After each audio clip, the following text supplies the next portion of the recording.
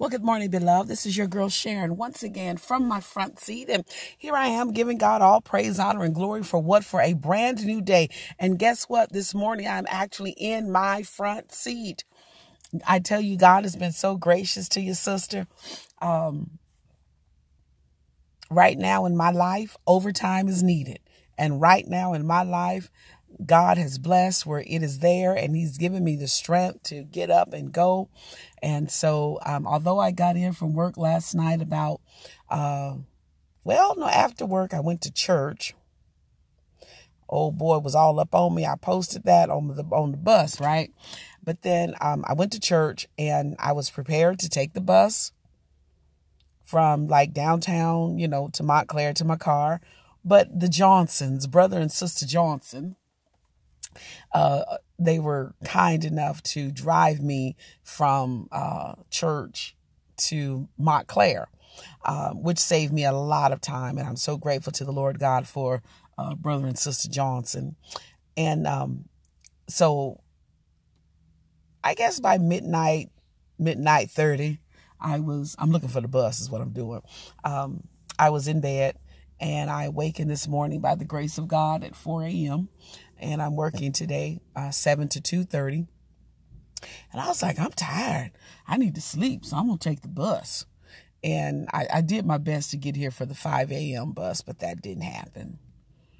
Well, I got here at like 5:05. So there's a bus at 5:30. So I'm sitting here, right? I'm like, whoa, let me take this opportunity because I'm actually in my front seat. My Adidas. Y'all remember that? Okay. So I'm here. And so when I open to the Bible app, and I'm not going to do Proverbs chapter 9, but it had the verse for the day, Romans 8, chapter 8, verse 39, that nothing can separate us. No height, no depth. Nothing can separate us from the love of God, which is in who? Which is in Christ Jesus. So when the scripture says nothing can separate us, absolutely nothing, no created being, no thing, no animal, no nothing that has been created. No circumstance, no situation, nothing can separate us from the love of God. Now, when you think about the love of God, we're talking about the love that God has for us. And it's already evident because God, he has already proven. He has proven himself to us by giving us the Dallas Cowboys, America's team. Oh, I'm sorry. Did I say that? Okay. God has already proven himself to us by his son, Jesus Christ.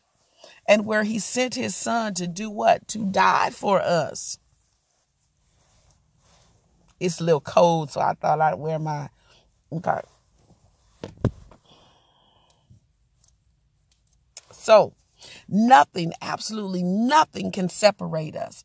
And God has shown his love for us. God has shown himself worthy of our respect, and not that God owes us anything.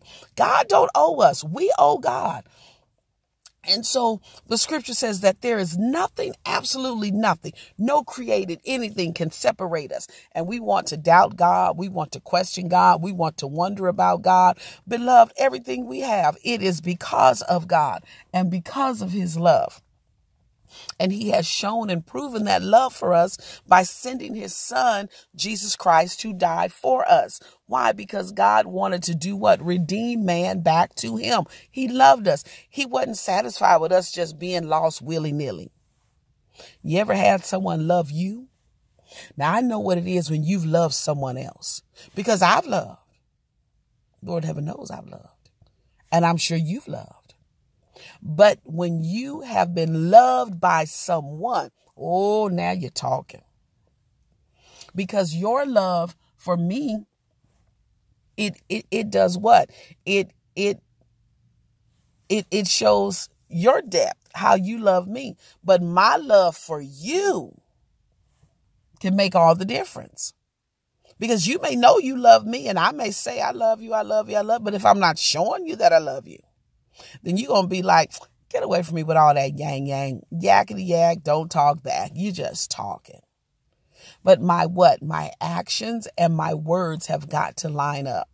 And the love of God, his words, they lined up. with his actions and his sending his son, Jesus Christ, to do what?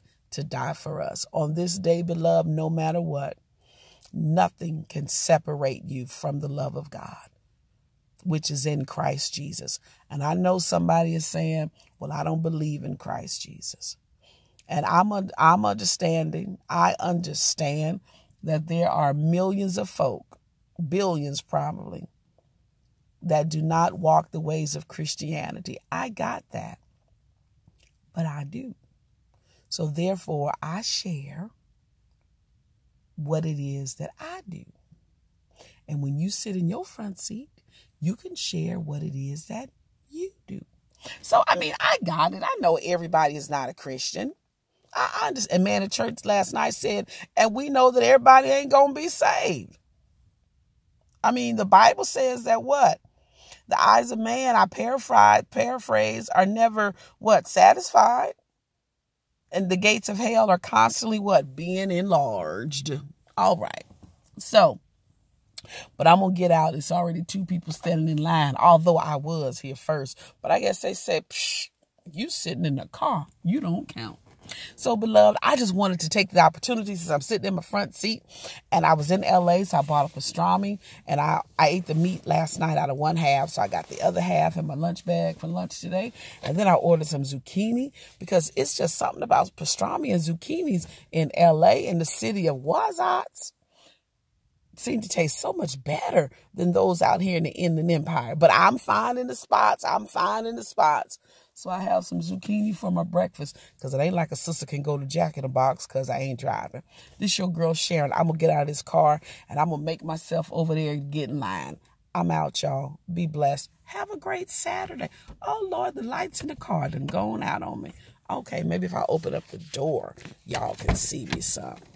Let's see if I move my hand. Okay. This your girl Sharon, beloved. I'm out. Deuces.